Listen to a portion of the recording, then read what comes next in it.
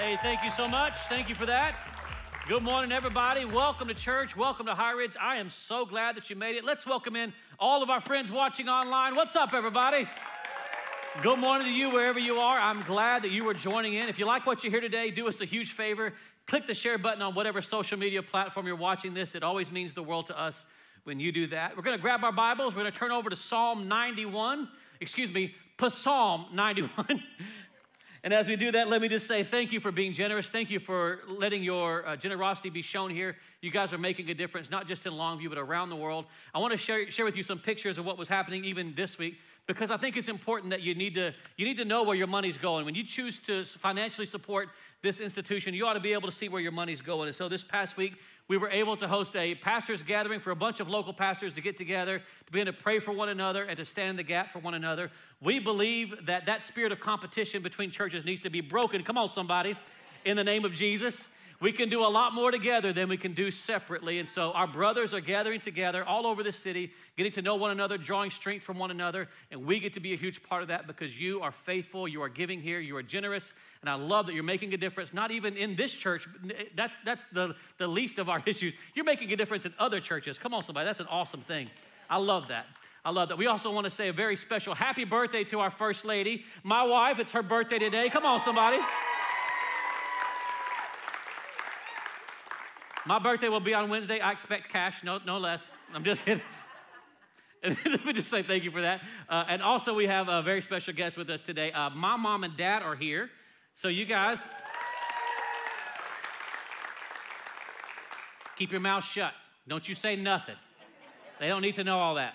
No, my mom and dad are here. We're so glad to have you here with us today. They normally were worshiping at HighRidge Mineral Wells with Pastor Ryan, but they like me better.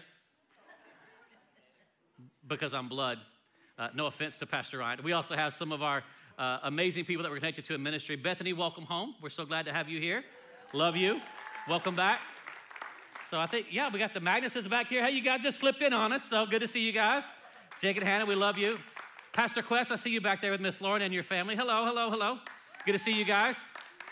So I love being connected to people that love Jesus. I love seeing what they're doing in their respective ministries all around the world. We love and support each of you guys and are so thankful to have you with us today. So grab your Bibles. Psalm 91 is we're going to spend our time. And as you turn there, as you find it, go ahead and stand to your feet if you wouldn't mind. We are going to declare God's word out together today. We're going to say it with your chest. Come on, say it with your chest. I believe there are some powerful, wonderful, special things that happen when you declare the word of God for yourself. So declare it over your own life today. It's an amazing psalm. It's one of my favorite psalms of all time. So let's declare it out together. Here we go. Come on. Whoever dwells in the shelter of the Most High will rest in the shadow. Come on. I love it. My God, in whom I trust.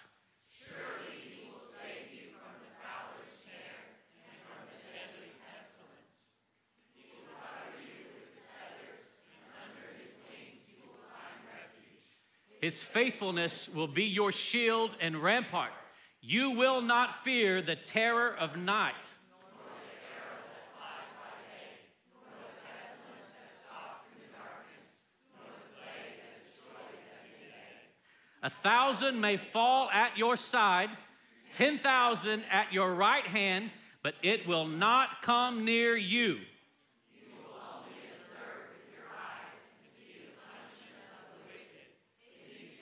The Lord is my refuge, and you make the Most High your dwelling. No harm will overtake you, and no disaster will come near your tent. Come on, somebody. Because he loves me, says the Lord, I will rescue him. Can we get that on the screen? No? I tell you what, I'm going to read it for you. I will protect him, for he acknowledges my name.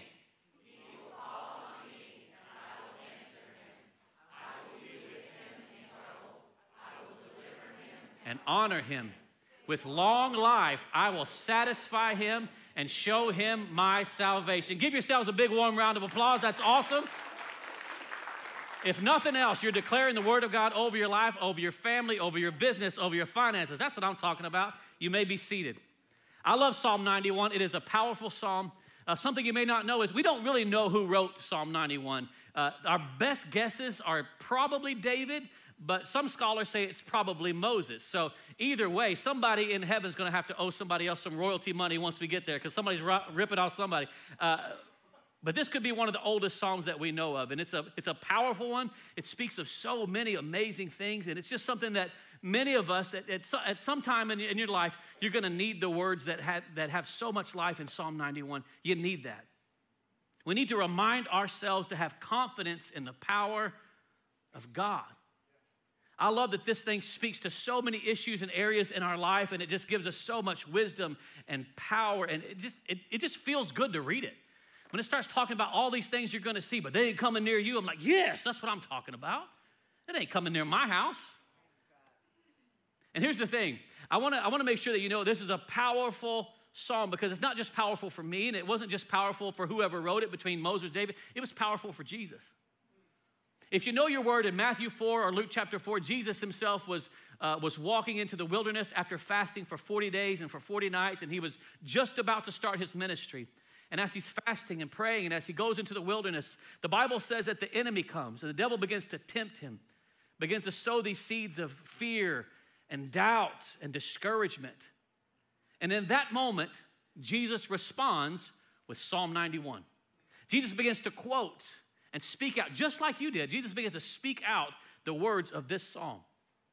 And I wonder, what happens when you face temptation? What is your response when the enemy comes to you and begins to sow seeds of doubt and fear and discouragement into your life? What's your response? I think it's a sobering question that each of us needs to answer for ourselves. How do I respond to temptation? How do I respond to discouragement? How do I respond when fear is abounding, when I'm getting anxious thoughts, when my anxiety begins to boil up within me? What do I do? I think if we're going to be honest today, many of us would say, whatever I'm doing, it ain't working. Can we be honest? Come on.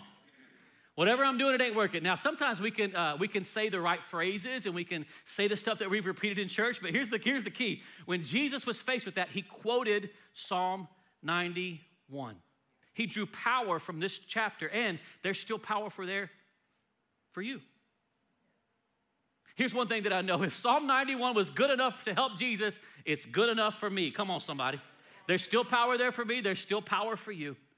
Whatever your response might be to temptation, let us turn our eyes to the strength that's found in Psalm 91 and remind ourselves to put our confidence back in not my ability to resist, but in God's ability to help me.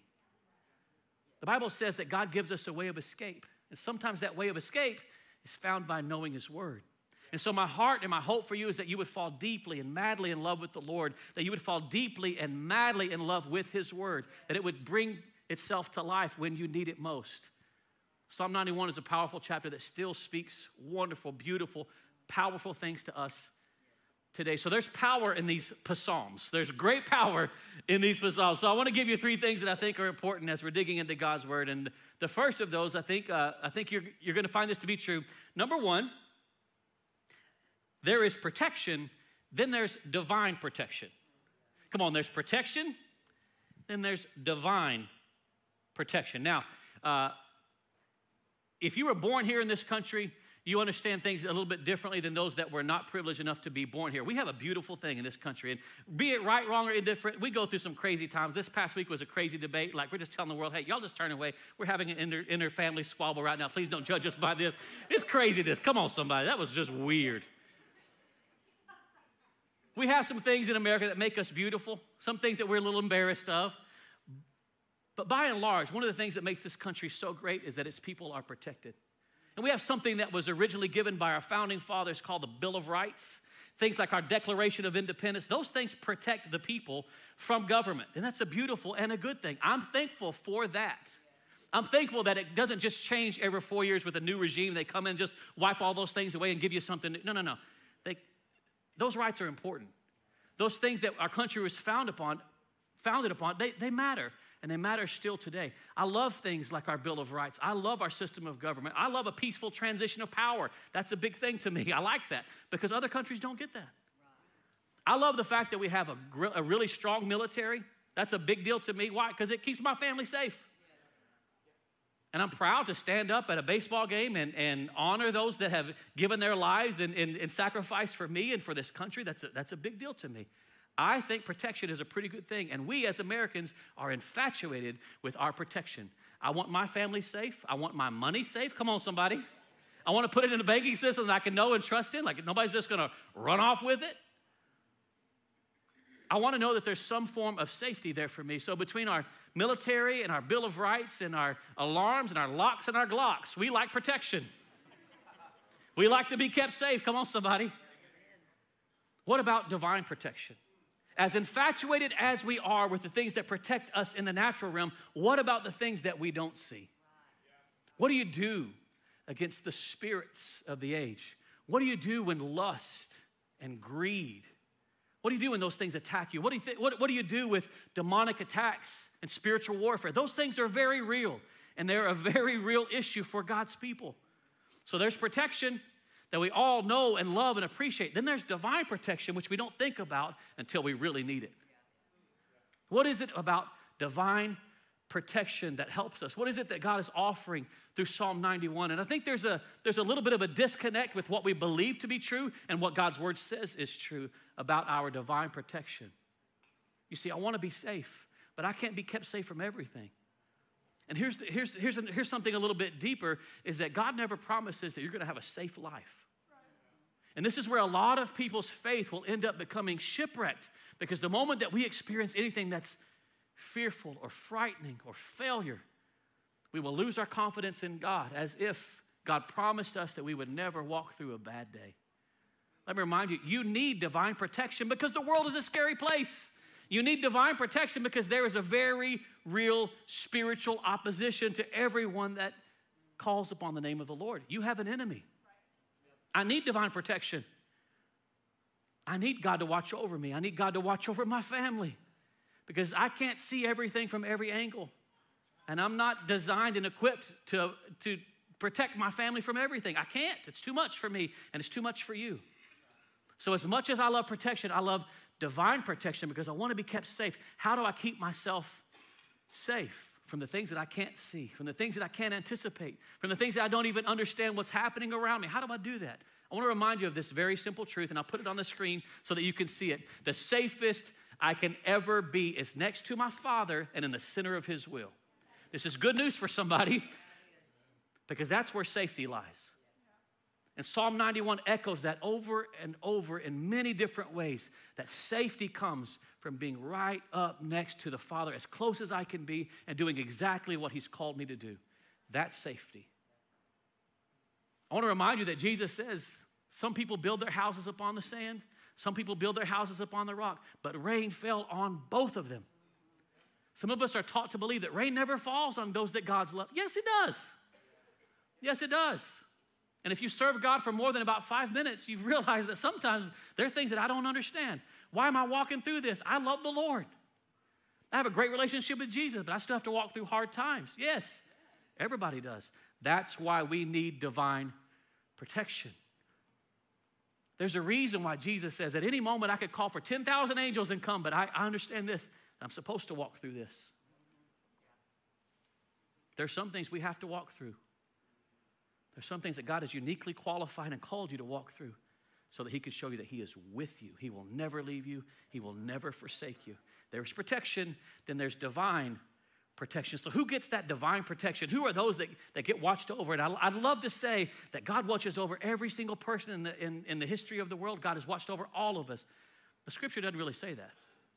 Scripture says, and I'm going to give you a secret, God has favorites. There are some people that God's like, I'm watching over these. Why? Because they love me, and they respect me, and they have a great relationship with me. And some people choose out of their own free will to say, Lord, I don't need you. I can protect myself. Let that not be us. Let me show you this in Psalm 34. David says, the angel of the Lord encamps around about those that fear Him. And those are the people that God delivers. So it'd be really critical for us as believers to take a good look at the fear of the Lord and what does it look like in my life? What does it mean to fear God? Does that mean I'm just afraid of Him? Is that what that means? I want you to know this, that depending upon your relationship with the Lord, that word fear means two different things. You see, to unbelievers, fearing God means they should be afraid of his judgment because look at me, it's coming. It's coming. But to believers, it means that we have a deep love and reverence for him.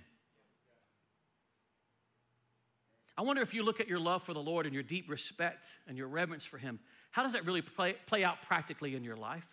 How would you know for sure that I have a deep love and reverence and respect for the Lord more than just lip service, more than just saying, yeah, I agree with that. That's a good thing. We have a deep love and reverence and respect for the Lord. How do you know? Because if God is saying in Psalm 34, and he is, that my angel's gonna camp around you, and I'm gonna deliver you, I'm gonna protect you, I'm gonna give you that divine protection for those that fear the Lord, then it's pretty important that we look at our lives and say, do I really fear the Lord? Or is that something that I'm missing out on? Have I forfeited divine protection because I simply don't honor and to respect the Lord like I think I do? That's important for us to look at. You see, if we look at it in the natural, that protection part, there are great ways that we will demonstrate our respect. And some of us just do it without even thinking about it. If we're at a ball game and someone comes out and says, please stand for the singing of our national anthem, everybody stands up. And if you don't stand, you're going to hear something about it. Because this is America, baby. Back-to-back World War champs. Get some. Land of the free, home of the Whopper. And we stand for the flag. And we salute it. And you're going to start saying things from memory. You're going to start quoting the Pledge of Allegiance. If someone begins to play the Star Spangled Banner, you're going to sing along. You can even sing the high notes. Why? Because it's America. It's what we do. When the color guard walks out there and they put that flag out there, people will stand. Some people may even start crying. Oh, that's beautiful. And jets fly over and they have the smoke coming behind them. Like, yeah, America. It's easy for us to respect the things that protect us. But yet when it comes to the respect and showing honor and great reverence for the things of the Lord, how do we do that? What is the equivalent of standing, putting my hand over my heart? What is the equivalent of singing out the national anthem or singing out the declarations of how good he is in comparison to the things that protect me as a citizen? What about my citizenship that's in heaven? How do I demonstrate my respect and reverence for God? And this is where many believers fall incredibly short. This is where it goes from lip service and just a thought to actually doing it. Let me show you it this way. This may be the most important thing that I say, and so I want to make sure that you see this. Reverence for God is demonstrated by our willingness to die to self and follow his leading in how we should live. How do I know I have a deep reverence for God? How has it changed your life? How does it impact your ability to say, no, that's not me anymore? I choose to say no. Why? Because I love him more than I love that. I love Jesus more than I want that. I love Jesus more than I'm attracted to that. When we demonstrate our great love and fear and respect for the Lord, it comes out in practical ways of dying to ourselves, dying to our flesh and saying, I can't do that. Not because I'm better than you, but because I love him and I appreciate what he's done for me.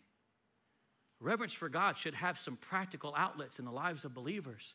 But unfortunately, many people will say, I said a prayer, I accepted the Lord into my heart, but I'm never going to change my life because I want God to just love me and save me and protect me from all harm, but I don't ever want to have to change the way that I live.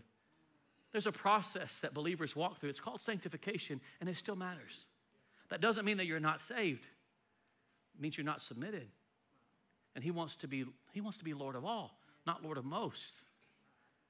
There's still power in the Psalms to tell us things like there's a big difference between protection and divine protection. Here's the second thing I want to share with you. Number 2, it makes it clear in Psalm 91 that I will face frightening things, but I don't have to be afraid. And there's a big difference between facing frightening things and doing them with fear. Fear makes the experience exponentially worse. Now, that doesn't mean that you're never going to walk through bad days. You will.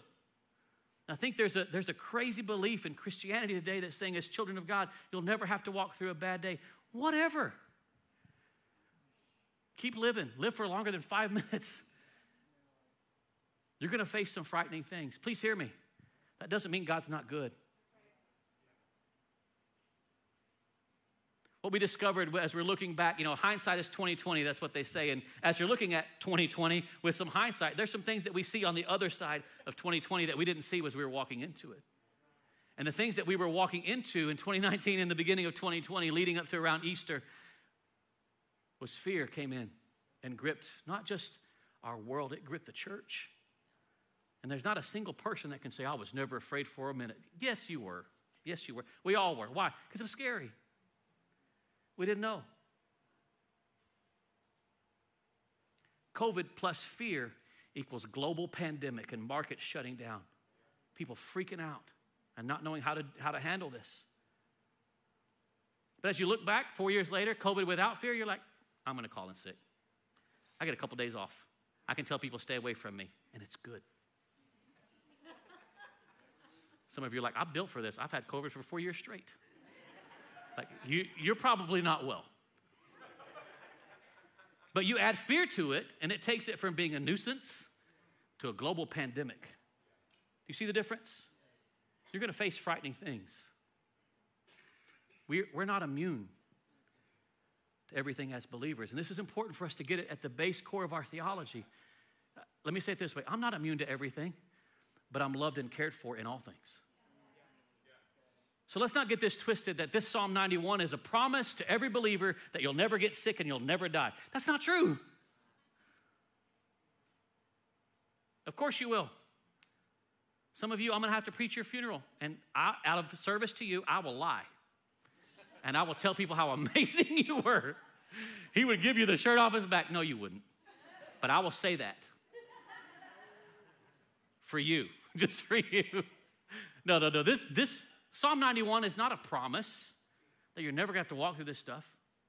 It's a reminder that God is in the habit of delivering people, and he does it all the time.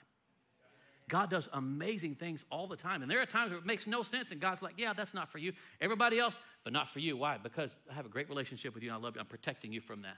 God does that all the time. And there is not a believer, I believe, if you've been following God for longer than about 5 minutes, you've seen this to be true. You know it. So I'm not saying these things will never happen to me, but I'm saying God is a good God. And there are times where he does amazing things. I don't get to choose when he does and when he doesn't do that. My responsibility is simply to love him. I'm not going to be in denying of reality. And somewhere along the line, we get into that where we believe that walking by faith means I can deny reality. That's not what that means. Let me just tell you, if you have a broken arm and your doctor says, let's look at this x-ray. Yeah, look at that. There's a broken arm. You can't say, I don't receive that. Come on. It's a cast. You're going to be fine. You're going to be fine. Now, there are some things you shouldn't be speaking over yourself. Don't speak in fear. Speak in faith. But walking by faith, please hear me. I want to show you on the screen. Walking by faith isn't denying reality. It's drawing comfort from the fact that God is with me no matter what. He's with me. His Bible says his rod and staff that comfort me. And even though I walk through the valley of the shadow of death, I will fear no evil. Why? Because he's with me. That's what faith is. He's with me. That if he's with me, he'll walk me through anything. Anything. There's still power in the Psalms. Come on, somebody. There's still power there. So it's not denying reality. It's saying, hey, God's with me in spite of what I see. In spite of what I'm having to walk through, he's still with me. And I believe he's still good. And he is in the habit of delivering people just like me from situations just like this and does it all the time. My confidence is in him. Are you going to face frightening things? Look at me. Yes, you will. But God is still good, and I don't have to be afraid. I don't have to add fear to it. Here's the third and final things I want to share with you from Psalm 91. Number 3, loving the Lord is the key to my deliverance. Loving the Lord is the key to my deliverance. It's not just in what you say and just decreeing something constantly. No. It's more than that. Why? Because love is more than that. Love is more than words. Love shows action. Love communicates trust. Loving the Lord is the key to my deliverance. How do we know that? Because the writer here says, because he loves me, says the Lord, I will rescue him. That's a big key, isn't it? Because he loves me, I will rescue him. I will deliver him. Now, if you want to take anything as a promise, take that as a promise. Not that you'll never need deliverance. You will. And more than just deliverance from our sin, you're You're going to need deliverance from bad days, deliverance from the attacks of the evil one. But God says, but you just worry about loving me, and I'll help you. I will rescue you. Because he loves me, says the Lord, I will rescue him. So how do I protect myself from all these things that I can't see, and from this issue and from that issue? How do I protect myself from this, and how do I protect myself from that? How do I stand in faith with all these things? Let me just remind you, you can't protect yourself from everything. God is our divine protector, and he sees the end from the beginning. He's the Alpha and the Omega. He sees all the ins and all the outs. It's his job to know, not mine. It's his job to fight this battle. It's not always my job. According to this scripture, here's what we know. My job isn't to protect myself from all harm. My part is to love Jesus. That's what I'm responsible for. What does that tell me as a believer? It tells me that I must nurture and protect my love for him at all costs. The most important thing in my life is that I just love him and have a great relationship with him, where I can hear from him every single day, where I'm drawing strength and drawing courage from his word. That's important. If anything else is lost, let it not be that, my love for the Lord. Why? Because he loves me, says the Lord, I will rescue him. You want deliverance from trouble? You worry about your relationship with the Lord. Lord, I'm in trouble, but I know I love you, and I know that you'll love me. So from the beginning of time, you have seen the attack of the evil one on people like Adam and Grandma Eve, to get them to doubt the word of God and God's love for them, to separate them in that relationship with the Lord. You see this happening in the life of Christ as he's walking into this wilderness. The enemy wants to get him to doubt, to falter, to be discouraged, to be afraid, to choose another way around suffering. But Jesus walks through it. He said, this is the reason why I came, not to live a life without suffering. It's not possible. The Bible says Jesus was in all ways tempted just as you and I were, so that he can sympathize with our weaknesses, so that he can say, I love the Lord and he loves me. And if you love the Lord, you know he loves you. He will deliver you just like he delivered me. Psalm 91 is a great reminder of this amazing truth. And I want to make sure that you see this. Look at this on the screen. Life will try to shake your love for God because it can never shake God's love for you. Isn't that good? It will never shake God's love for me. So here's the question. How's your love for the Lord? This is what I found to be true, that there are seasons in my life where I can say my love for him was never stronger. And there are also seasons in my life where I'm like, I really love me. Like Terrell Owens says, I love me some me, right? Get your popcorn ready. I love me some me. How's your love for the Lord in this season? Can we just take an honest evaluation of your own heart today? If it's so critical that our love for the Lord be nurtured and protected at all costs, if our very deliverance and our ability to be walked through any trial depends upon our love for the Lord, and by the way, we know we can't change his love for us. So it's our response to him, our ability to stay close to him, to listen to him, to be guided and kept in any situation. If that's so critical, then I need to be able to hear from the Holy Spirit. I need to be able to draw truth from his word. I need to be able to hear his guidance. And when he says go left, I go left. When he says go right, I go right. If all of that is critical and hinges upon my love for the Lord, then it's important that I ask myself that question: how is my love for the Lord today? And how would I demonstrate that? How would I nurture that? How would I give myself a good self-evaluation and say, Lord, I know that you love me, and I know for sure that I love you. And I demonstrate that by listening to you, by starting my day and ending my day with you, by worshiping you, by spending time in prayer, by reading your word and allowing your word to speak into my life, by dying to myself, by saying, Lord, I know that that's not right. I'm not going to do that anymore.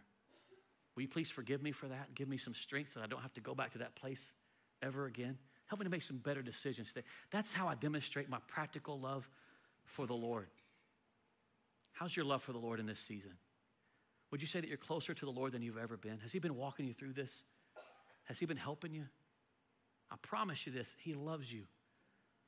The Bible says that God demonstrated his love for us in this way, that while we were still sinners, He sent Christ to die for us. Jesus says we love because he first loved us. So God has proven his love on the front end. And I believe that we can prove our love to him on our end by taking a good, honest look at our lives and saying, Lord, I want to be more in love with you than I've ever been. What's the next level for me and you? You know, love has to be more than just words. I believe that your praise is important. We talked about that last week, and letting the fruit of your lips, Lord, declare his praises. I also believe that repentance is an important part of our love for the Lord, saying, I'm sorry. But more than words, our actions need to match the posture of our heart. A dying to ourselves and our willingness to live a life according to what he wants for us, not just what we want in order to stay more comfortable. Can you receive that, everybody? As we finish up today, I'm going to invite you to bow your head and close your eyes. And we're going to say a 3-word prayer that has been a powerful prayer for the church for centuries. There's a prayer that we know from the history of the church, from the catacombs and the martyrs and all the things that Christians have had to walk through. There's a prayer that has lasted throughout time that we still pray today. And the prayer is this: Holy Spirit, come. Those 3 words. Holy Spirit, come. I want to invite you, if you wouldn't mind, to pray that prayer with me right now, right where you are. Would you just open up your hands and maybe place them on your legs as if someone was handing you something in this moment. Just open up yourself to receive from the Lord. Holy Spirit, come. Holy Spirit, come. Father, I want to be closer to you than I've ever been. I want to have a deep love for you. I want to yearn for you. Lord, it's easy for my life to get full of distractions and to be full of things that simply don't matter. It's easy for me to get sidetracked on all these side missions and forget about my love for you being the most important thing. Lord, let it all come back to a simple love for you. Lord, I know that you love me. We know that you love us. Father, help us to know that we love you. Help us to demonstrate that practically every day by living according to your word, by honoring you with the fruit of our lips and with our actions matching what we're saying. Let the posture of our hearts always be towards loving you out of a deep honor and respect for who you are and what you've done. You're an amazing God. You're a divine protector. Let us always live underneath the shadow of your wings. Lord, let our children live underneath your protection. Come on, somebody say amen. Let our grandchildren live underneath your protection. Father, we want your divine protection over our loved ones, Lord. Lord, we need protection over our finances and over our future. Father, our country needs protection, more than a military, more than a Bill of Rights. Lord, we need you, our divine protector. Lord, you have guided us and you have sustained us through so much. Please help us. Lord, we cry out to you.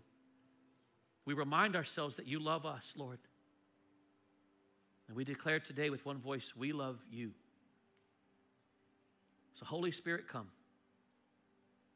Help us to love you more. And now with heads bowed and eyes closed, perhaps you're here today, my friend, and you're saying, Pastor, if I'm going to be honest with you, I don't have this whole God thing worked out. I don't have a relationship with the Lord like some of these people might have. I may have been raised in church, but I've gotten away from God, and I need that relationship with the Lord. My friend, if that's you, I believe if you could see it right now, God himself is reaching down his hand to you, hoping that you'll respond.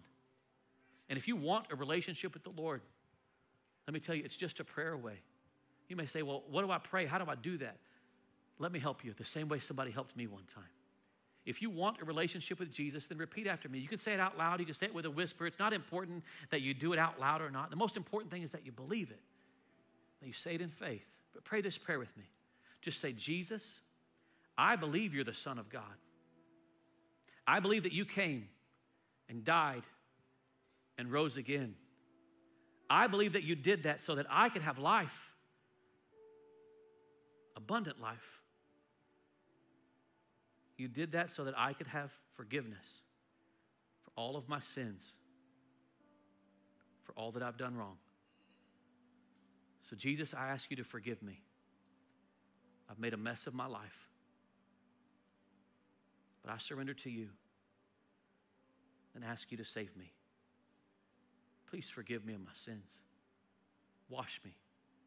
Fill me with your Spirit. I'm all yours. I give my life to you in Jesus' name. And now with heads bowed and eyes closed all across this place, just those of you who prayed that prayer, if that was you, would you look up at me and slip up your hand and say, that was me. I did. I prayed that prayer. Yes, ma'am, I see you. Yes. Good for you. Yes, ma'am, I see you. Good for you. Good for you. Yes, sir. I'm so proud of you and those that just made that decision. Good for you. For those of you that prayed that prayer with me, I want you to know that there is a phone number appearing behind me on the screen. That number is for you to text. Text the words, I prayed, to that number. And what I'm going to do is send you back some things that will help you understand what just happened inside of your heart and what you're supposed to do next. It's the greatest honor of my life to help people meet Jesus and have a great, healthy walk and respect and love for him on a daily basis. Let me help you with that. So it's a free number. It's a free gift. It's my hope for you. Good for you. For everybody else, go ahead and look up at me if you would. Then let's stand to our feet together. I'm going to invite our elders and their wives to step forward. They're going to be right here at the front of this platform to be available to pray for you about anything that you might need prayer for. Once again, if you're watching online and you enjoyed what you heard here today, or if you have social media, do us a huge favor. Click the share button. You guys are making an amazing difference. There's between 2,000 and 3,000 people watching this message every single week all around the world, and we are continually shocked and blown away by what God's people can do when they stand behind us with their finances and by sharing with us their social media. So thank you for that. You guys are making a huge difference. People are coming to know Jesus that will never step foot in this church, and that's a really, really cool and powerful thing. I love that. We're redeeming technology. Come on, somebody. Somebody needs to do it. I love that. For everybody else, let me pray for you and bless you as you go. Father, I pray that you'd bless my friends with an incredible week, following after your heart, loving on you every single day. Lord, we ask for your divine protection. I ask that you would watch over and bless my friends as they go. In Jesus' name, and all of us said together, amen. God bless you as you go. Have an amazing week.